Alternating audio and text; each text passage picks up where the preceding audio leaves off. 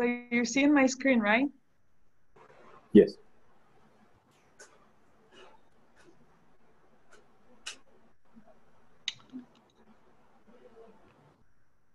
Are we live, Tanya?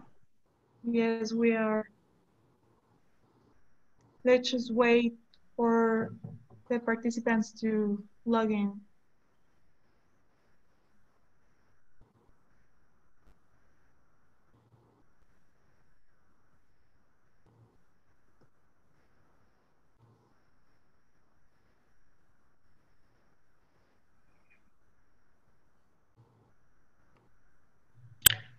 Welcome everyone to the first in a series of webinars focusing on opportunities for Arizona companies to export their products and services to Mexico. I'm Kevin O'Shea. I'm Senior Vice President for International Trade at the Arizona Commerce Authority. We're delighted to have you here with us this morning.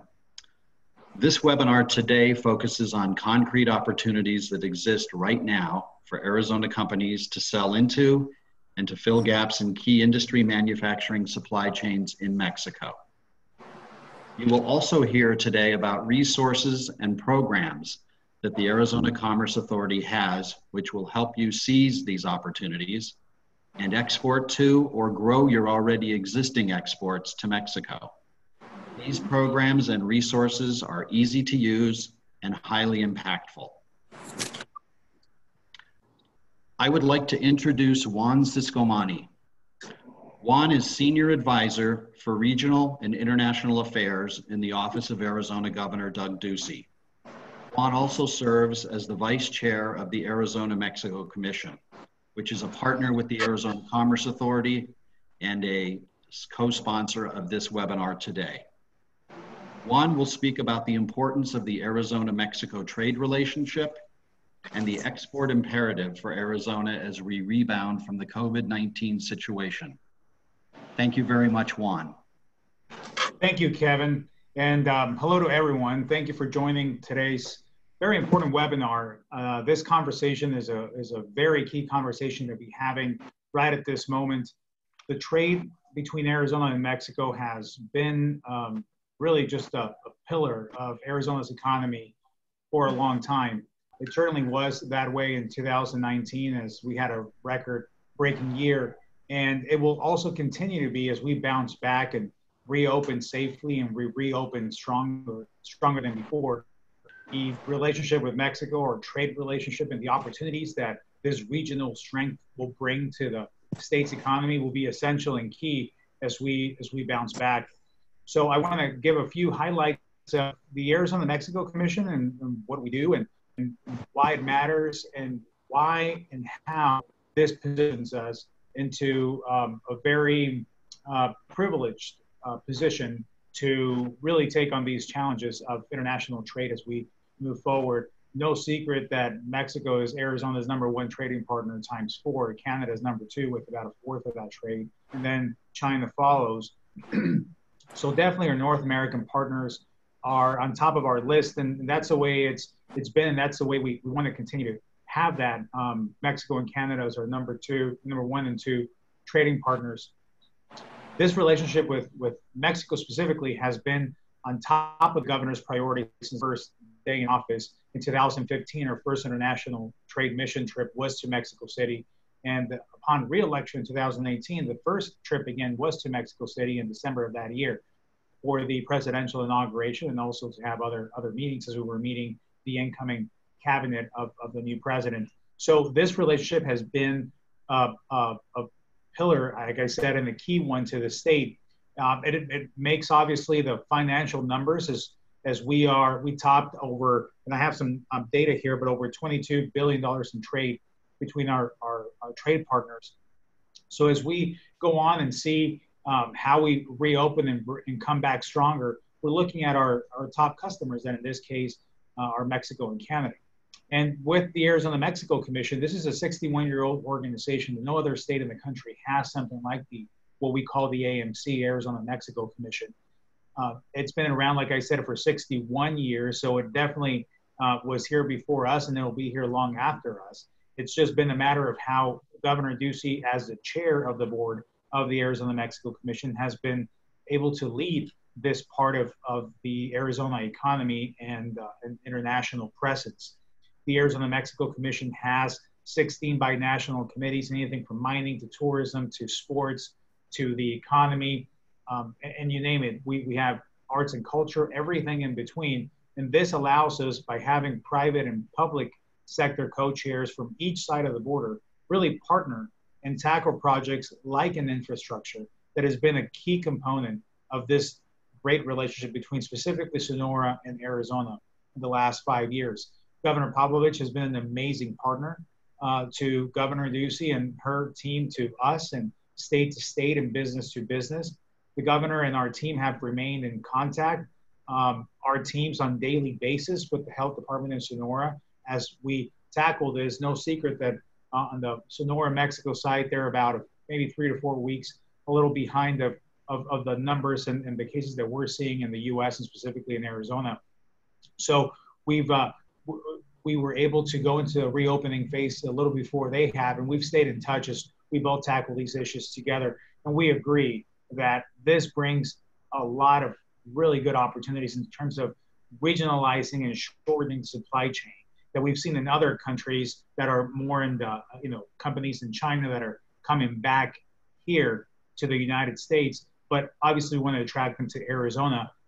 But we have our partners in Sonora that as long as they choose this region can really thrive and win and advance as we approach USMCA on July 1st and the kick-in of the new agreements, and with the new interest of, again, shortening the supply chain and bringing these businesses back home. This poses a great opportunity for the partnership that we've been able to build over the last 5 years with these administrations, but really the last 61 years in terms of the Arizona-Mexico Commission. So a lot of potential, very exciting times. Again, I'll wrap up by saying as we look at how we find our new normal and how we reopen and how we come back stronger and safer, it is absolutely essential to do this in lockstep with our friends in Sonora. Not only does our economy depend on it, but our tourism industry is also very dependent on this.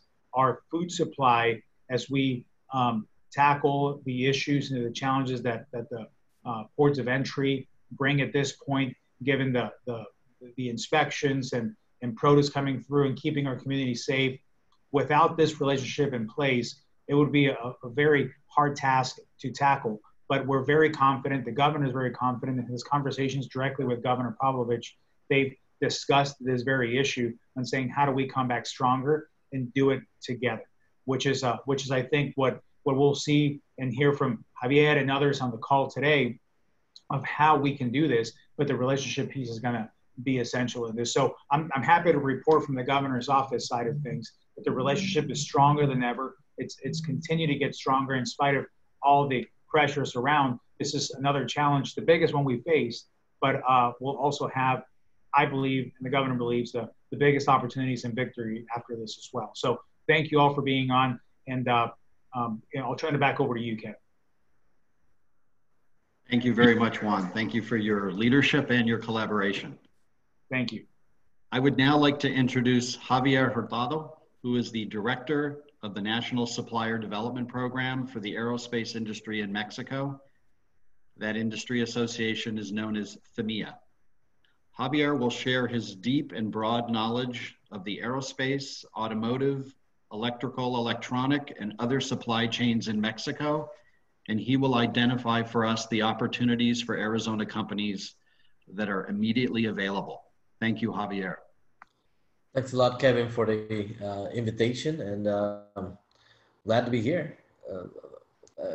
There's definitely lots of business opportunities. Just as Juan was saying, the relationship is just about to get stronger. There's going to be more business opportunities for companies that have the right attitude, the right business offer. Lots of work packages are going to be coming back from Far East, from Asia. So if we start working as a team, I believe there's going to be a lot of opportunities that we're going to be able to work on a binational level. So glad to be here. Thank you, Kevin.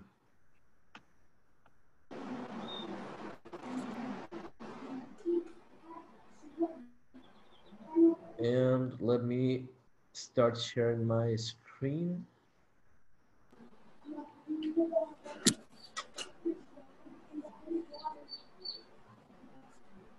So I wonder if you could see my screen right now. Yes. Yes, we can. I can. So we're going to be sharing business opportunities for Arizona industrial suppliers. Just very briefly, these are the 5 different industries we're working with right now. This is international aerospace, obviously commercial, civil, defense, in the automotive, light vehicles, and heavy duty. Not only for assembly manufacturing, but also for the, I mean, not only for the OEMs, but also for the aftermarket. Energy, we're working different verticals over here. Solar, eolic, oil and gas, even oil and gas right now is down. That there's some companies like Baker Hughes that are continuing to enable contracts, so it's working. Household appliances and medical devices. And there's different ways in which we can help. 3 audiences that we work with buyers. We help them find, pre-audit, and develop suppliers. And as far as suppliers, we make easy the connection. We collaborate with governments and associations so that we make the right business match. Getting into the COVID, obviously, and I'm showing a screen about the shutdown of operations of different industries. This is related to the automotive industry, but it happened to all the industries. Obviously, we're in phase 3. There were lots of companies that when we started the lockdown, that they were concerned about if it was going to be to the end of April. And they were very concerned because they said, if I need to still have my employees at home to the end of April and pay them like their full wages, it's going to be complicated. And not only did it go all the way to the end of April, but it's still, we just had a meeting this morning where we are still discussing if we're going to be going back on May the 18th, or it's going to be pushed until June 1st. So we're just in that threshold right now to determine what's going to happen. And obviously, depending on the industry, there's going to be like 3 shapes of recovery. Some could be like the L shape, which is the gray area over here, or the V shape or the U shape. It's different recovery models. This is just an example, a graph, a chart that I found. And depending on the industry and on the vertical, even within the airspace, that there's going to be different recovery models. If we talk about rescue aircraft, it's different than if we talk about commercial aircraft than if we talk about defense aircraft. So each one is going to have a different recovery model, and we ought to pay attention to what are the areas that are recovering faster so that we can go along with them. An estimate for some industries, like for example, if we talk about aerospace, we're expecting about an average of 40% decrease of the expectation that they had for this year, and about 30% decrease of the expectation they had, and this would be for the upcoming 3 to 5 years. So it's a bit complicated depending on the vertical. However, there are some others like the defense sector that is going up. They have a ramp up. So this obviously triggers different opportunities. And the key question over here is who will survive? After the lockdown, there's a lot of companies that might be shutting down. And this, sometimes the prejudice allows us to say that this is going to hurt small companies. Like the smaller companies have less resources. And I would say COVID is hitting us all. I've heard of different tiers 1. I cannot mention the names because of confidentiality. But very large companies, very global companies are having board meetings and they're considering shutting down for good. So size doesn't matter over here. It can hit us all. And what we ought to do is to try to see what alternatives we can have, especially since there's a before and after. We will never go back to the way it used to be before. There's a new reality. That there's different measures that we need to take.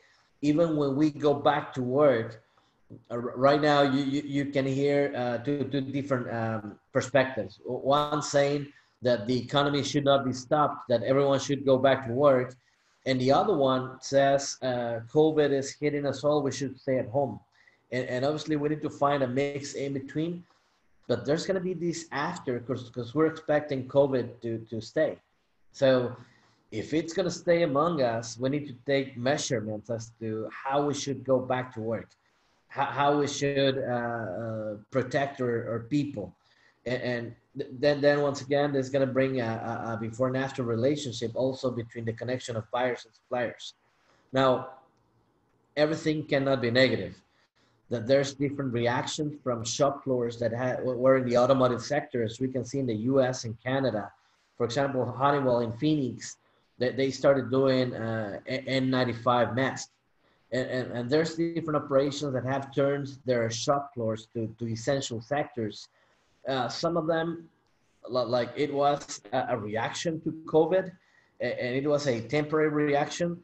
There are some others that are thinking in diversifying their shop floors. And this is a very important thing. I'm going to tell you a story. This is an Asian company, and the 2020 rule, which I suggest that we have, they said, I'm never going to let one industry to be more than 20% of my sales.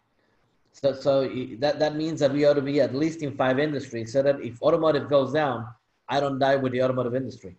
If aerospace goes down, I don't die with the aerospace industry. So this is a very important rule. That's the first 20. The second 20, they said, within each industry, we're never going to let one single account, one single client to be more than 20% of my sales. So if we pursue that type of 2020 rule, this is going to be good for us. And right now, there's a lot of diversification opportunities that we have. Now, what is the opportunity that we have? Lots of companies are going to be coming back from Asia. We had just a meeting with one buyer yesterday, and before COVID, he was thinking on allocating 135 part numbers in this region. And yesterday in the meeting, he said, as of last week, this number goes up to 199 part numbers. And this number is just going to grow. So once again, this is a very good opportunity for us, if and only if, obviously, we get ready.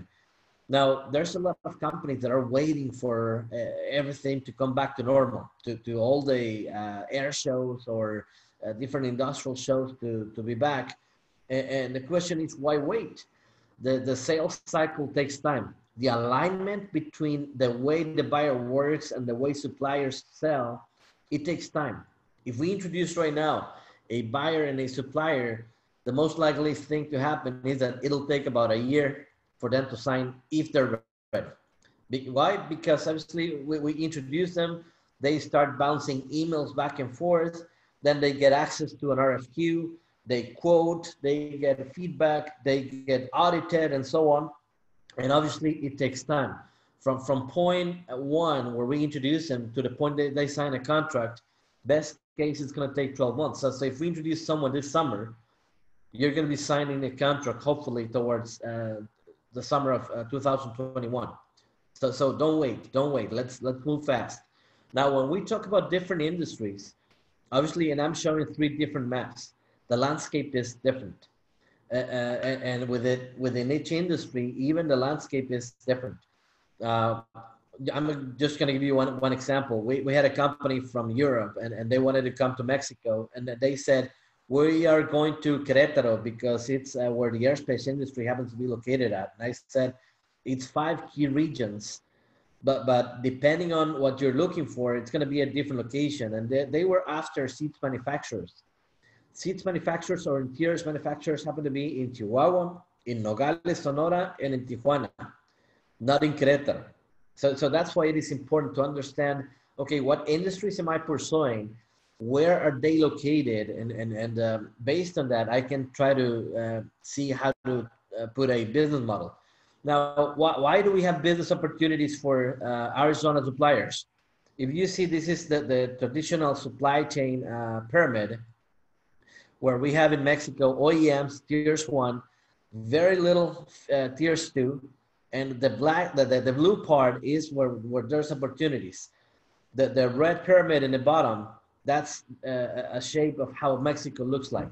We have the OEMs, we have a tiers 1, but we don't have tier 2, tier 3 suppliers. The applications, we can segregate the assembly of a full, I'm gonna say a car or aircraft or sometimes a home appliance into these parts: interiors, engines, metal structures, the electrical system and sensors, electronics and communications, braking systems, water, waste and fuel systems, safety systems. So we ought to identify these 8 areas, and based on that, find them in Mexico and see what we ought to do. These 5 industries together put together $5.1 billion to be allocated in procurement. Obviously it's segregated. We have aggregated information because of NDAs that we have. And if we want to discuss it on a one-to-one basis, we can disclose what type of metals, what type of plastics, what type of soft goods are being looked for over here. But the opportunity is, as of last year, $4.1 billion in the 5 industries. And obviously this is not the total.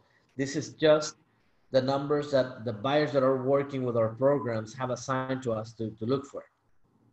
As far as aerospace, this comes from FEMIA, and from FEMIA, basically it's different purchasing pools that we have that we're seeing on the screen. Now, if we want to get together with one of these buyers, we ought to be prepared. And this is where we say success is where preparation and opportunity meet. Now, what do I mean by being prepared? If we want to have a very good B2B meeting, we have the 3 M's, which is the media, the way in which we get connected, the market, which ought to be the right buyer. By bond buyer, we mean someone who has a budget. The A stands for authority to make decisions to buy. The N means that they need what you sell, and the T stands for time frame. And the message that the supplier conveys. Usually, if we are with the right buyer, we blame the event. We blame the commercial mission, and we say the commercial mission didn't work. And what we ought to question is what value proposition we're putting for the buyer. And lessons learned, we had a contract with the Japanese government. We took 2 different trips to 2 different air shows, and they were very happy because of the B2B meetings that we had, and yet no business were signed, no contracts were signed. So the suppliers or value proposition for the buyers, we said, we'll connect you with bond buyers, with qualified buyers. And buyers said, the problem is you're not bringing qualified suppliers. And if they're disqualified, obviously it doesn't happen. So this buyer said, we're gonna train you to understand how to bring qualified suppliers. And this is what we're gonna be sharing right now. I'm gonna try to do it fast because of time. Number 1, we ought to have a full company profile. What do buyers want to learn from you? They want to learn who you are, where you are, what you do, and how you do it. We'll get in deeper details with this. And obviously how competitive you can be. And this is 5 layers that we'll analyze today. These are the reasons why suppliers get rejected before coming to Mexico, before coming to a commercial mission or a B2B meeting. Number 1, they don't have a clear value proposition in their presentation or website. The size of the company sometimes is not a good match. The size of the machines that they have could be a mismatch. The raw materials that you have expertise with, the lack of certain certifications, low KPIs. And when this information is not present in a presentation, then we have rejection. Sometimes we say it's because the buyer has favorite suppliers, and it's not that way. So there are ways in which they get rejected. And I'm showing over here on the screen a view, and this is very important. This is a view of 60 suppliers. Each line that you see on this table is 1 supplier. There are 8 factors that buyers want to learn, like the company profile, the human capital profile, your machinery and equipment. The first icon over here, it says company and financial profile. This is the first major column over here. 4 types of indicator. The green means the information's there. We're not judging the quality of the information. We're just saying, is there? The yellow means the information is in plan or in process, like the certification, or the red means the information is not in the presentation or in the website. If you see these 60 suppliers, most of it is red. That means that the supplier doesn't have all the information that the buyer needs to engage with them. So what is this information? Obviously, this information might help us. And these are different cases. Obviously, you're going to have access. I'm not going to go through this, reading the whole presentation. The first one, I'm going to say the buyer needed a bracket supplier. We recommended 10 different suppliers. They started rejecting some of them. And I always ask, why do you reject them? And they say, because we already visited the website and they don't do what we need. And I said, we visited the shop floor. They do. So they got engaged because of this conversation. I called the owner of the company and I said, change your website. I mean, we cannot defend every conversation if your website is not present. And there's going to be like 400 conversations you will not have, and we will not be there to talk for you, to defend you. The other ones is we had a supplier and they spent a lot of time in the quotation process until they learned that there was a size constraint and they were not a good fit. So obviously, both the buyer and the supplier spent a lot of time because of this lack of information. Or the case of the raw materials. So these are ways in which we can prevent or speed up the process of you getting connected.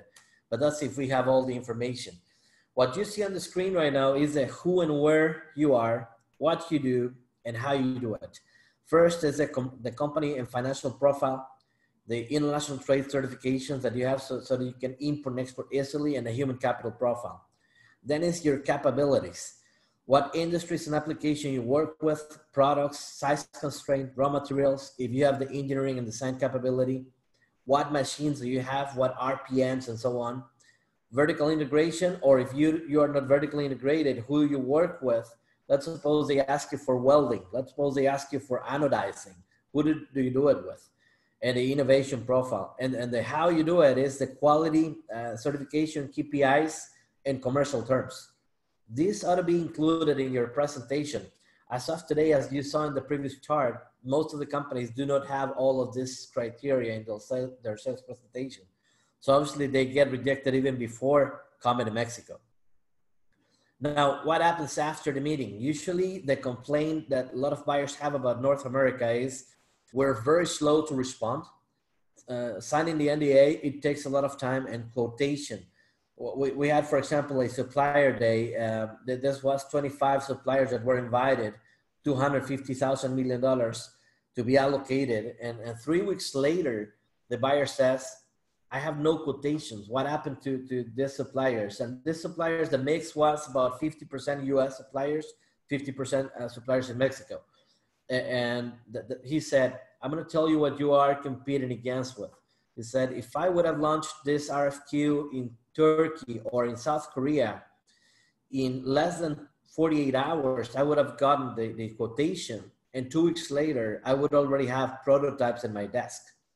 So they said, that's what you're competing as far as time. As far as cost, obviously we're being very expensive. And by being very expensive, sometimes we see quotations that are about 6 times more expensive than what they're currently paying. So this is why they get rejected in a lot of cases. I'm not going to read through all of this, but this is ways in which they get rejected afterwards. Number one, they're slow to sign. As I said before, expensive quotations. There's a lot of suppliers that do not know how to quote. One buyer, for example, last year, they touched base with 120 suppliers. We referred about 80 some of them. And towards the end of the year, we made an analysis of those 120 suppliers. And I asked the buyer, how were they? And they said, the average supplier quoted 3 times more expensive than what I'm currently paying.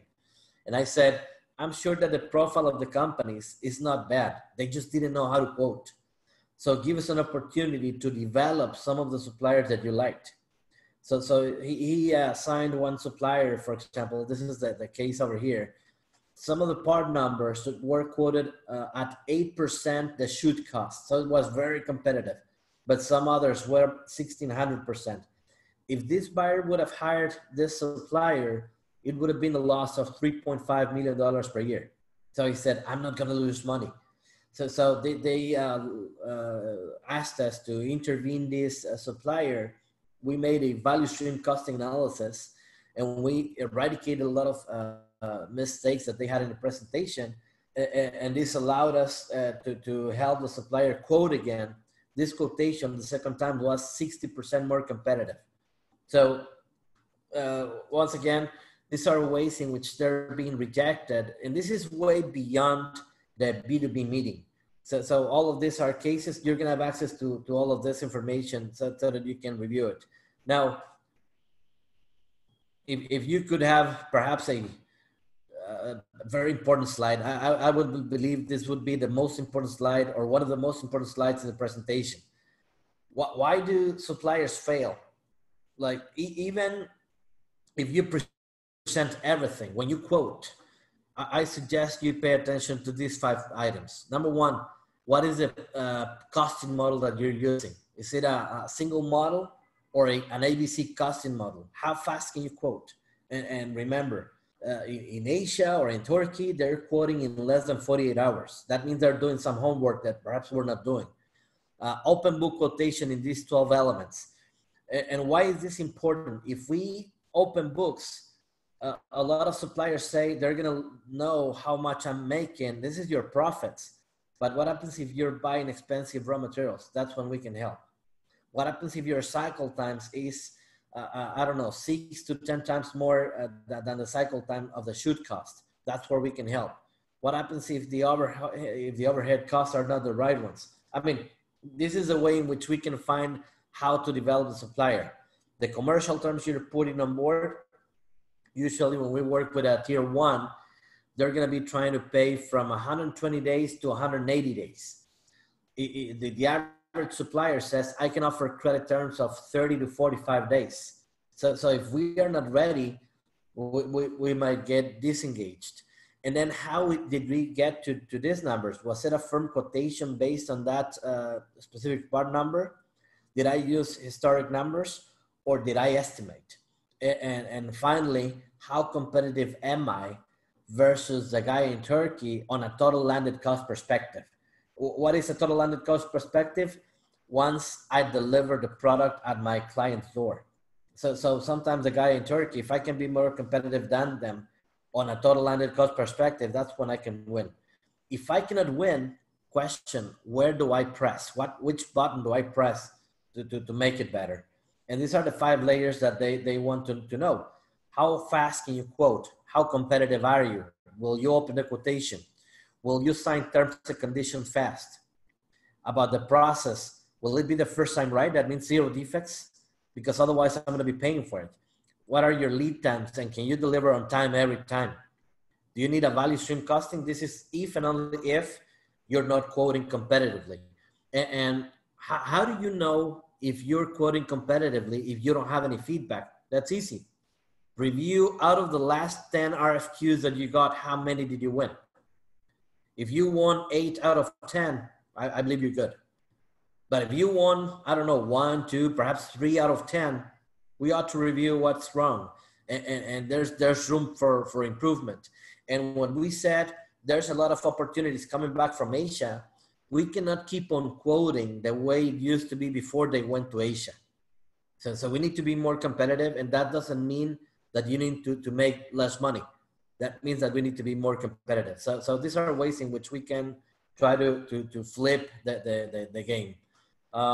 With these things that we've done, good thing is that in the 2017-2019 period, we were able to truly connect 23 suppliers who signed contracts. It was a little over 1,500 part numbers, $37 million. We didn't stop there. We obviously, this was a lot of development that we did, but right now we are still working. We are putting together 100 supplier development plans. Actually, it's a little bit more than that. 15 costing and pricing models. These are the guys that are expensive and that we are putting someone in their shop floor to understand how they're coming with the pricing. And we are also connecting financial institutions. I'm going to mention one example. This was a supplier, and they're potentially being awarded a contract. The lead time of the raw materials, it takes 6 months. They need to pay 50% upfront, wait for 6 months, and then pay the other 50%. Then it takes 3 weeks for them to receive the raw materials. And then it'll take them 3 months to process what they need to do, then deliver, and then wait for 120 days to get paid by the tier one. If you see it's a long shot to finance that operation, and that's where we are bringing in very competitive international financial institutions so that we can help those suppliers. And these are things we are working with. The forecast that we're seeing is that we're going to be connecting more than 40 suppliers, more than 4,000 part numbers this year, and this number is going to grow to $100 million. Now, this number might be a very good number, and if we see it isolated, it's a very, very good number. It's a score. It's a good score. But if you see $100 million versus the $4.1 billion that were to be allocated, there's a lot of room to do business. That there's nothing that we've done compared to the size of the opportunity. So that means that there's a lot of opportunity for all those companies of you on the table. Now, not all regions are the same in Mexico, and there are different factors that are going to impact the cost. And this is very important. Know before you try to approach the buyer. Do your numbers. And we can help you try to run a cost model. Sometimes they're going to ask you about logistics. How will you deliver? And if we go to central Mexico, it's going to be a different story than if we go to Monterrey, than if we go to Sonora. So we need to understand the game before we do it. So how do we check this? We need to integrate a Mexico project profile. This would be your company has to have very clear reasons as to why you want to connect with this buyer in Mexico. What is your current stage with numbers? And by current stage, I mean, have you already established business connections with Mexico? If it's going to be your first time, it's a different stage than if it's going to be your third client in Mexico. What industries, applications, and supply chains you're going to be pursuing and your place in the supply chain. It's very different saying that you will serve a tier one than saying you want to serve a tier three. And then what's your value proposition? This means all the elements that we were talking about before. What type of capabilities are you going to be putting on board? What type of commercial terms? What type of business plan stages you plan to do? And the rest would be, let's get connected. Let's review this. These are the industries, the applications. These are different industries and the name of OEMs that have a footprint in Mexico. So first thing would be identify the industry, identify the application, and the type of supply chain you would be willing to follow. And then your place in the supply chain. We have 5 different levels. In the above the line, above the yellow line, we have the direct part suppliers, which would be these manufacturing processes, which is what we need the most, or processes that are applied to direct parts. If we fall below the yellow line, these are the indirect suppliers. Number 1 happen to be the ones that touch the production line. Number 2, the delivery product or services. And number 3, everything that is totally indirect. So for us, it'd be very important to understand industry, application, and then what level are you in so that we can determine who the buyer is and where they happen to be located at. Most of the indirect suppliers, of the indirect buyers happen to be in Mexico. Most of the direct buyers happen to be in the US. So let's suppose we want to visit a buyer that is in Chihuahua where Tania is, or perhaps the Guanajuato region, and perhaps we are a tier 2 supplier. Most likely thing to happen is that the decision-making will happen outside of Mexico. Whereas if we go on the tooling side, the decision will be made in Mexico. So this is very important to determine before we even go to Mexico. So just to be closing this, how do we put together a plan for Mexico? There are 10 key steps that I suggest you take. The first one are on the strategy side, who your ideal client would be, and this will help you determine even the location where we'll be helping you to connect the right buyer. The value proposition that you have, which is your full profile that we already discussed.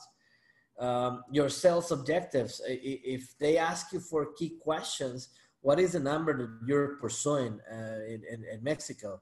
There's an example that I always like to give. This was a Chinese guy, and he was brought by one buyer. And at the initial point of the conversation, he said, for less than $6 million a year, there's no deal. I'd be interested in signing a deal for at least $6 million. So obviously this turned the conversation into a different direction. So what are your numbers? What are your sales objectives for Mexico?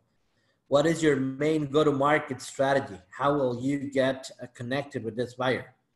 And then the commercial process. What are the stages you will need to follow? Based on this commercial process, what tools will you require? And remember, if we connect you with a buyer, they're going to be expecting you for you to sign the NDA really fast. And by really fast, I mean less than 24 hours. They would be expecting you to quote in less than 48 hours, top a week. So if we were given a quotation, an RFQ, how fast can we review drawings and so on? Or what inputs do we need from the buyer so that we can quote fast? These are the tools that we need. What's the key information that we require for each tool? Who's going to do what, when, and how much will it cost you? So this is putting your plan for Mexico. Then the rest would be get together with the Arizona team and perhaps with ourselves to determine and review your plan, to review the cost model simulation, and then your readiness to get connected. And readiness goes into the marketing and sales side, the commercial side, and the technical readiness as well.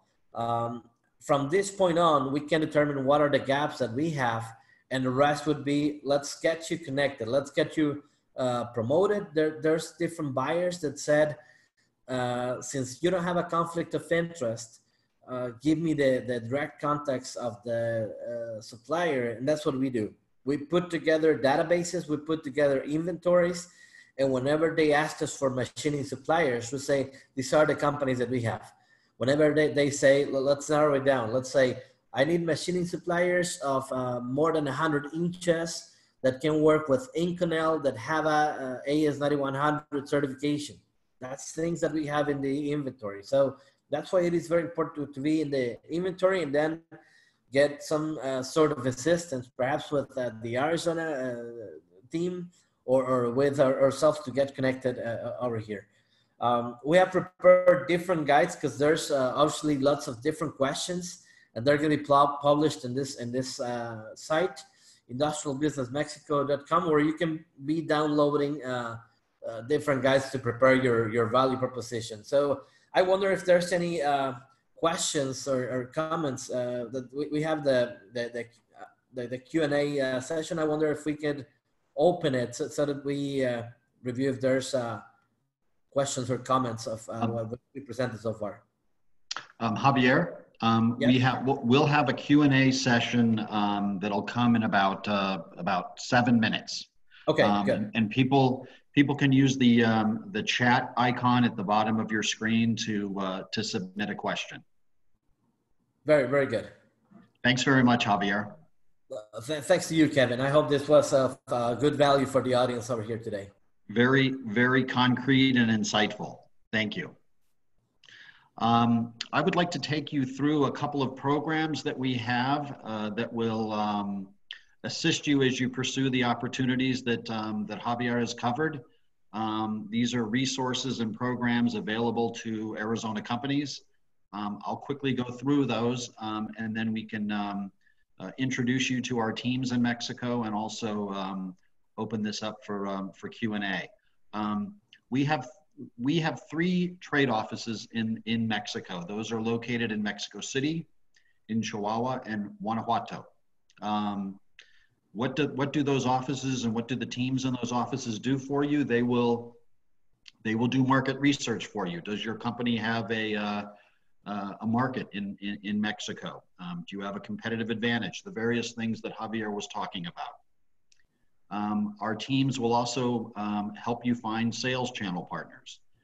It could be a distributor, it could be a rep, could be that you sell direct to end buyers and users, maybe you're selling to the government. They can help you with those introductions.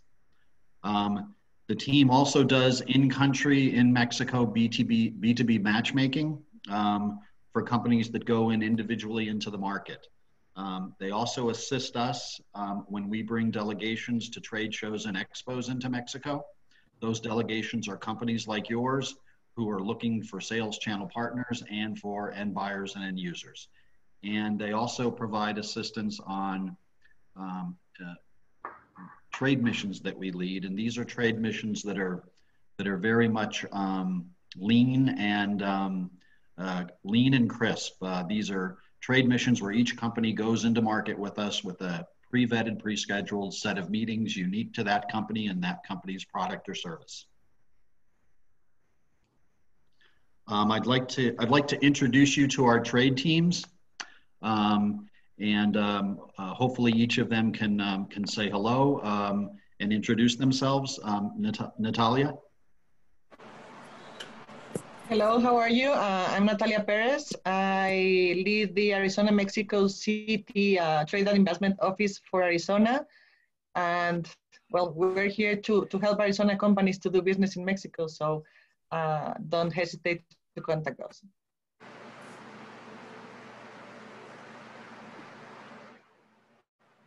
Mauricio. Hi everybody. It's a pleasure to be here with you. Thank you, Kevin, for the introduction, and I'll be available for any company that could need help here in the Guanajuato region in the center of Mexico. I'll be more than happy to help. Thank you.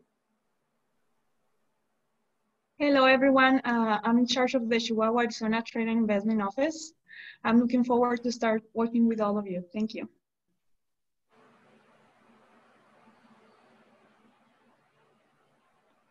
Hello, everyone. My name is Monica. I'm the Operations Director at the Arizona Mexico City Trade and Investment Office. And well, we are very glad to have you with us, and we'll be glad to help you in anything you would like to come to Mexico. Hi, this is Paola. Also glad you are all here and hoping to work with you in the future. And anything you need here in Mexico, let us know. Thank you.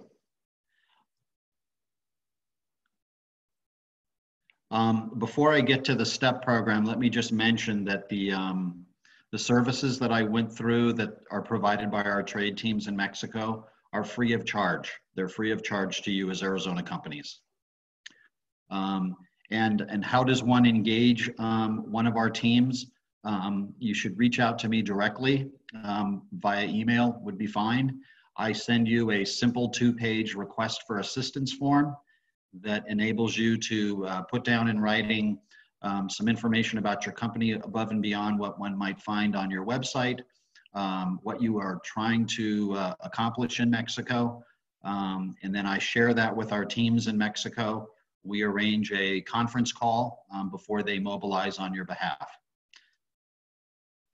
The second program I want to talk about, in addition to our trade office program, is a program that's exclusively for small businesses. There's no size requirement to use our Mexico trade offices. You can be a small company, a medium company, a large company. The Arizona STEP program is a small business program. Frankly, most of the companies on this call are probably eligible as a small business. That's the SBA's definition of a small business, which employment count is the 500 number. This is a program that provides technical and financial assistance for small businesses to pursue export markets, including Mexico, but not exclusive to Mexico. 4 components to this trade program. Number 1, provides financial assistance for you to go on trade missions with us, for us to organize missions, to organize meetings for you, and it helps us provide some financial assistance for your travel costs. The program also enables us to take you to trade expos and trade shows around the world, including in Mexico. If you're in the STEP program, you have no booth space cost or booth furnishing cost, and we're able to provide you with some financial assistance for your travel costs. The program also provides some financial assistance for U.S. commercial export assistance services. And fourth, if you're a company that wants to translate or localize some of your website into other than English content, we can provide you with some financial assistance to do that kind of translation. Again, if you're interested in the STEP program, please contact me. There's no enrollment fee. It's not a competitive application process. It's an open enrollment program, and we actually have two overlapping STEP programs right now that are active.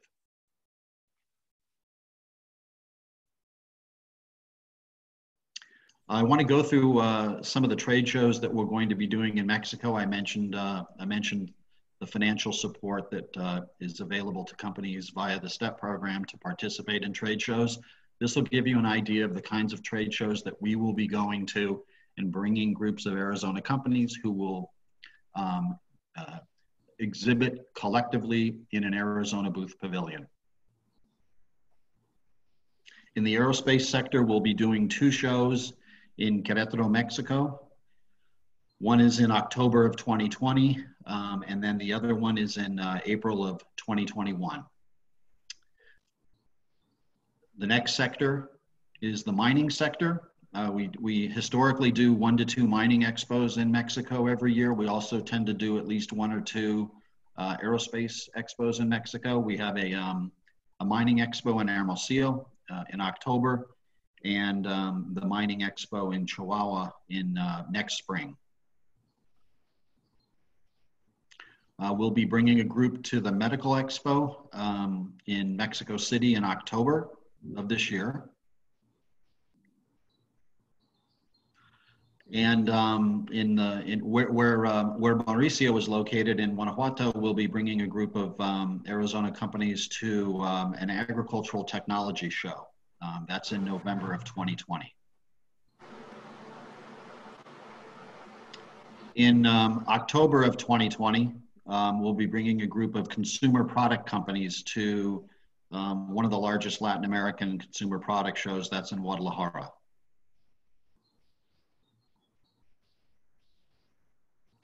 For companies in the security and defense space, we're bringing a group to Expo Seguridad in Mexico City in August of 2020. And finally, we'll be doing the second edition of Industrial Transformation, which is essentially an advanced manufacturing trade expo. We participated as a state in the first edition last year. That's going to be in October of 2020. If you're interested in participating in these shows with us, please do not hesitate to send me an email at my email address there below. The final program that I want to tell you about before we move to the Q&A is a program called Export Tech. Export Tech is essentially an export boot camp. And companies go through this program, 6 to a half a dozen companies at a time. There are no competitors within a cohort. Simplistically, on day 1 and on day 30, you're in a classroom for 2/3 of the day, learning from various export experts, a wide variety of subject matter topics that are very, very important for you as you either export for the first time or as you export into new markets. You graduate on day 60 with an export plan that you've developed along with an export coach that's been assigned to you and that works within the constraints of your schedule. You graduate with an export plan specific to your company's product and service. You also graduate with go-to-market financial assistance to undertake export initiatives that you identify in your export plan. And that go-to-market assistant is enabled by a bridge that we've created between our STEP program and the Export Tech program. We deliver typically 2 export tech programs on an annual basis. Again, if you're interested in that program, feel free to send me an email.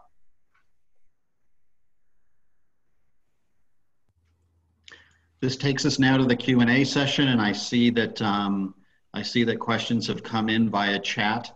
I'll turn this over to our colleague Tanya, who is in our Chihuahua office, to moderate this section. Thank you, Tanya.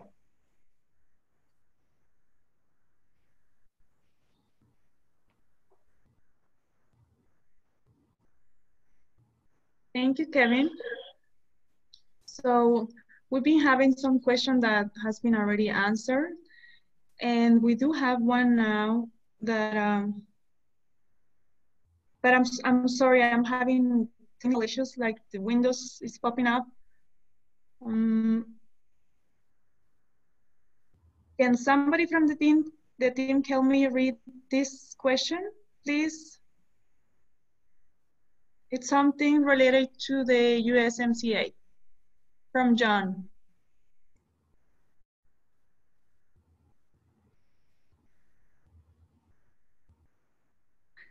Hello, can you hear me? I can help you, Tanya.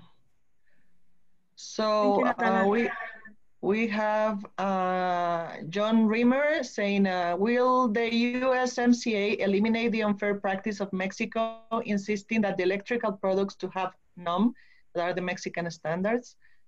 The lighting fixtures I'm talking about are all USA made, UL and CSA Canada listed.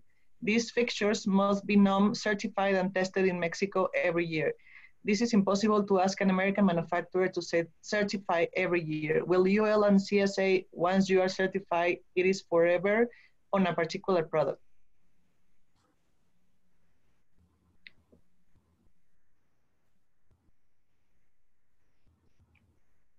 I don't know, Javier, if you have any. Javier, do you have a response to that? I think it'd be good perhaps to take it on a one-to-one basis, especially talk to a foreign trade company.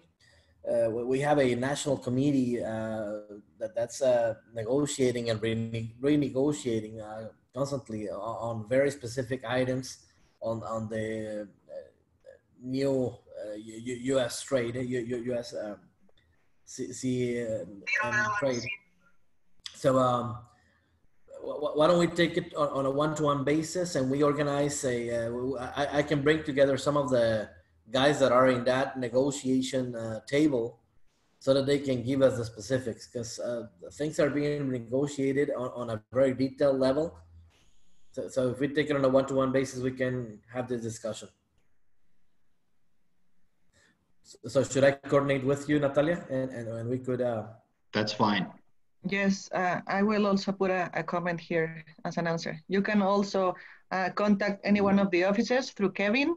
We are just doing something like this for an Arizona company about the NOMs, so don't hesitate to contact us. Yeah, especially last week we had a meeting regarding some items with some of these companies, and things are not written in stone yet. So things are changing. That's why we ought to have it on a one-to-one basis and see what updates we're having.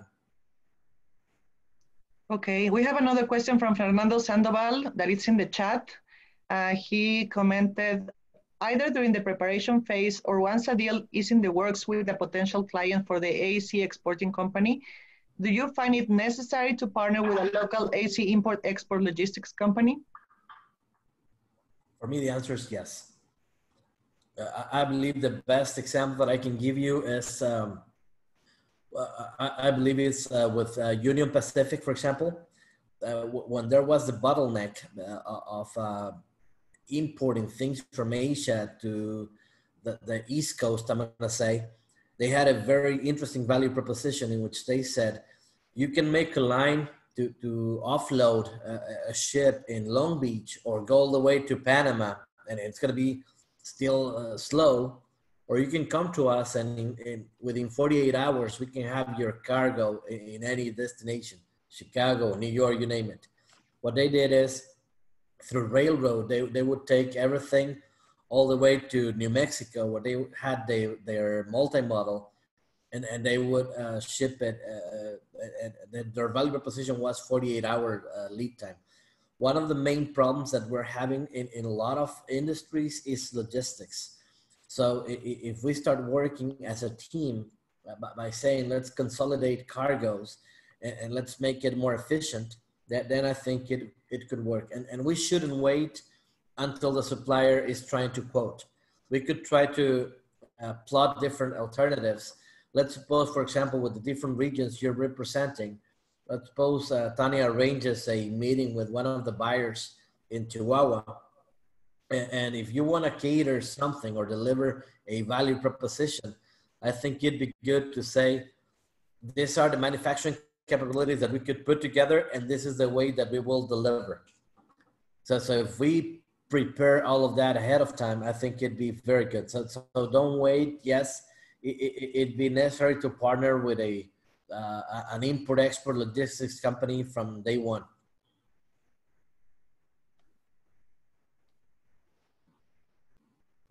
Great, thank you. We have Darmel Richardson. Is there a good resource to understand the regulatory status of manufacturing in border cities such as Nogales?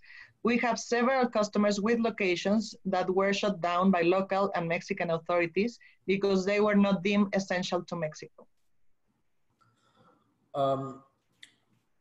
As far as this, for example, we're about to be back, depending on the sector. Just this morning and yesterday, obviously we're in different discussion groups, and we are still discussing whether the rest of the industry should get back on the 18th or on June the 1st.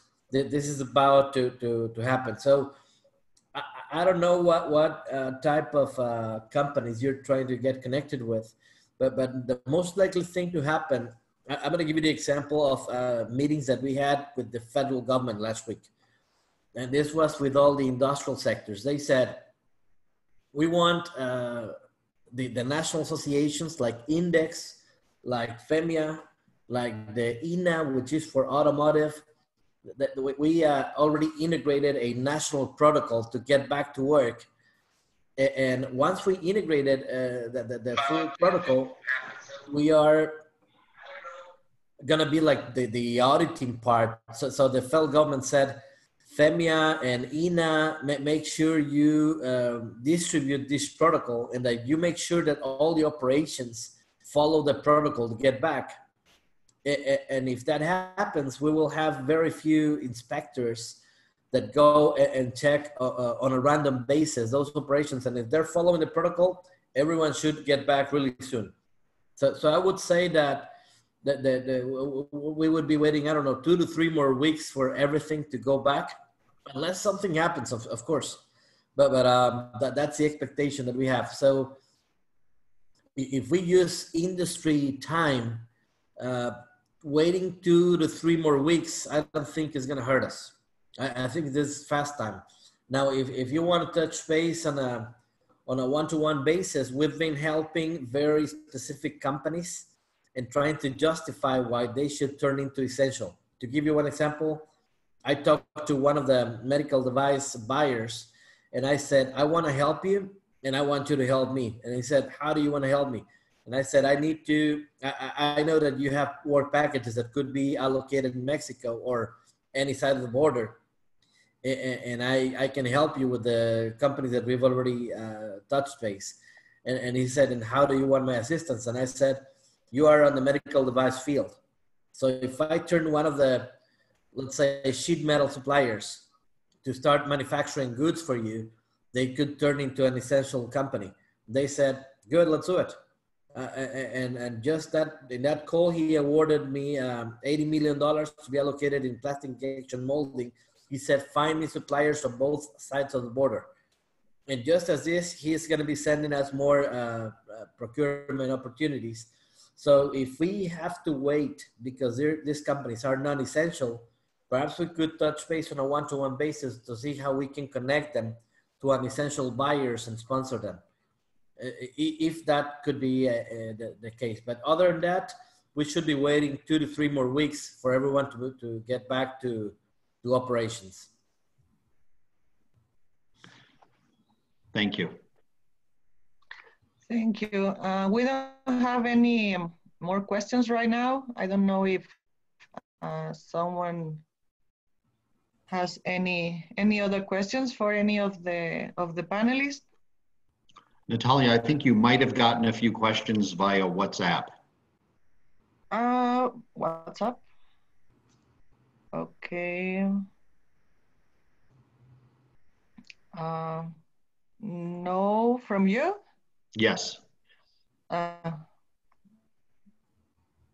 Okay.